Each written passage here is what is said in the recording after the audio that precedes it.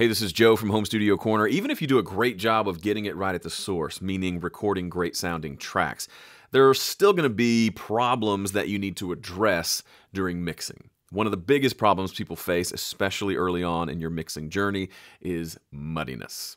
Today I'm going to share with you 3 of the main culprits that cause this muddiness and a simple tool you can use today to hunt them down. If you like what you see here on the channel, you'll love my 5-step mix guide. You can have it for free, just use the link on the screen. Otherwise, let's dive in. First, let's talk about the obvious culprits and what we're actually trying to accomplish when we're getting rid of muddiness. The obvious culprits for muddiness are things like the bass guitar, kick drum, and really almost all rhythm instruments like guitar and piano especially.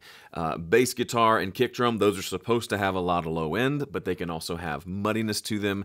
And then instruments like guitar and piano have lots of frequencies and lots of notes, but there usually is a little bit of muddiness underneath those. And if you're not careful, they can be one of the culprits that cause your mix to sound muddy. So what's the goal here? Is the goal to get rid of all low frequencies in our mix? No, of course not. Is the goal to get rid of all the low mid frequencies? No, although that is where a lot of the muddiness resides. The goal is for balance. So if I'm listening to a mix and I'm hearing all the different frequency ranges, but I'm hearing more here in the low mids, then that's the problem. We need to address that. We need that low mid area to be balanced with everything else. Not equal, not exactly the same, but not out of balance. So initially, raw tracks in their kind of un-EQ'd state will tend to have a buildup down here in the low mids, probably more than anything else. So if we don't address that, we'll end up with a muddy mix. So the first place I look when I'm feeling like things are muddy are the more obvious culprits like bass drum, bass guitar, and guitars and pianos in general. What about the not so obvious culprits? I didn't play you any audio examples in the last section because everyone knows what a bass guitar sounds like and that it can be muddy. But if you deal with those, you can still have muddiness in your mixes. So where does that muddiness come from? I've got 3 places where I find them quite regularly. The first and kind of surprising place is in the vocal. Here's a session. I've turned off all the plugins, and I've put a Pro EQ plugin here on the main output so we can roll off all the top end and just hear what's happening in the lows. But here is, let me play you a little vocal coming into the chorus here. They're on to something. Yeah, they're on to something. So initially you hear that and you think, okay, it's a vocal, right? Sounds good, sounds warm, which we like, right? Actually, listen to how much low end is still in this raw vocal.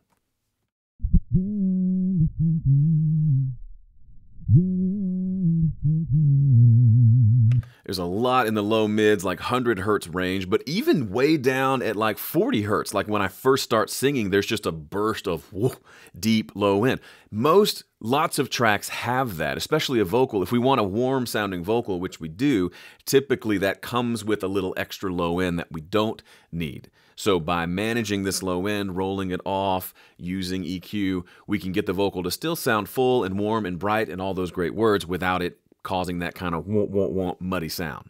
Now, the next thing that can be kind of an unsuspected culprit are things like overhead mics or room mics on drums. A lot of times we think of it's just the kick and the snare that are causing all the thickness, but overheads can have a lot of low end in them as well. Check out these overheads here.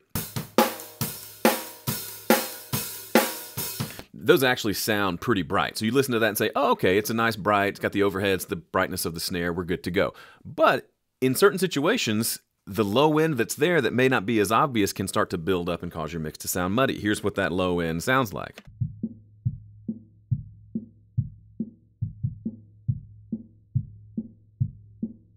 It sounds like my Shimoda.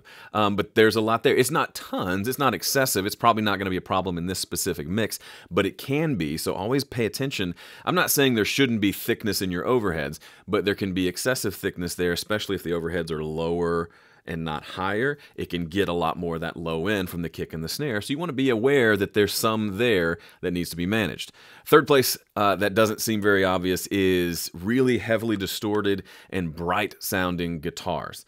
Here are all the guitars in this song, specifically like over here, like in this chorus section.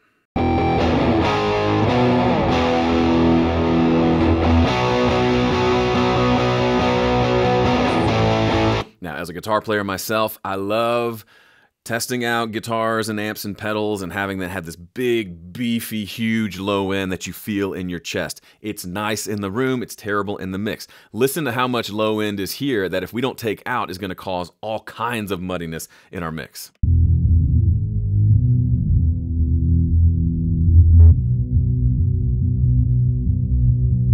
It almost sounds like a bass guitar and a kick drum.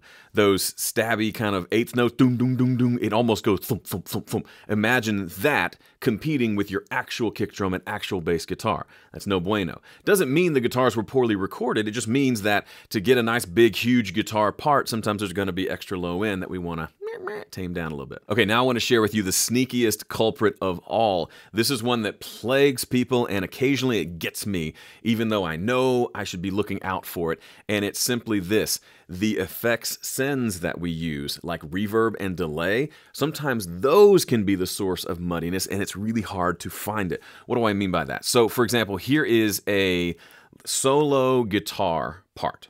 So it's just a lead guitar right here, and I've got it routed to a reverb and to a delay plugin. So this is common for reverbs and delays on vocals, even on like drums or really any instrument. It's pretty common to take that, send it off to a reverb or a delay somewhere else. So if we scroll over to the right in this session, we'll see this is the reverb and this is the delay that we're sending to.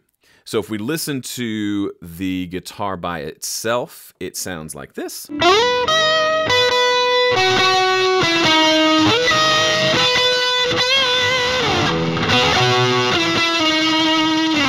So it's pretty bright. It doesn't have a ton of low end there in the raw guitar. But listen to what happens when we add in that delay and that reverb that we've got on sends on this guitar.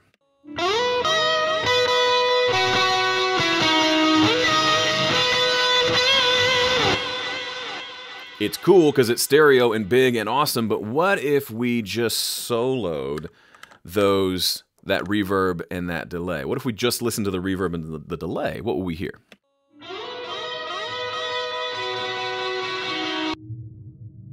And now just the low end.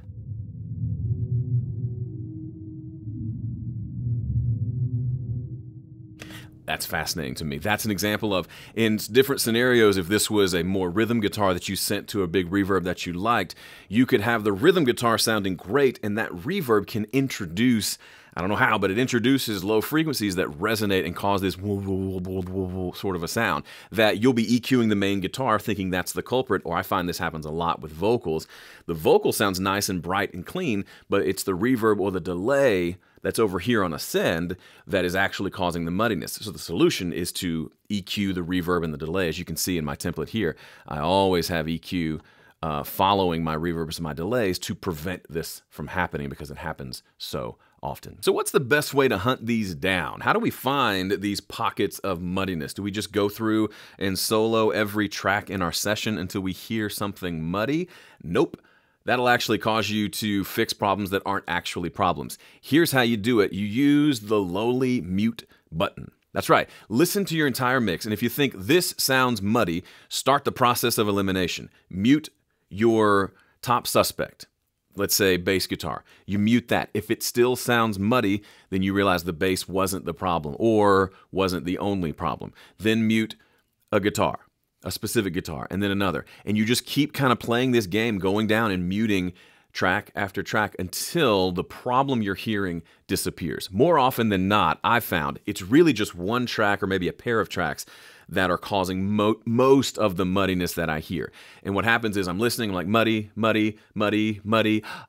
It went away. And now I know exactly who was causing the problem, and I can go fix that. Then if I go back to everything and it still sounds a little bit muddy, I can do the process again and figure out who else was contributing to the muddiness, because obviously there can be more than one culprit.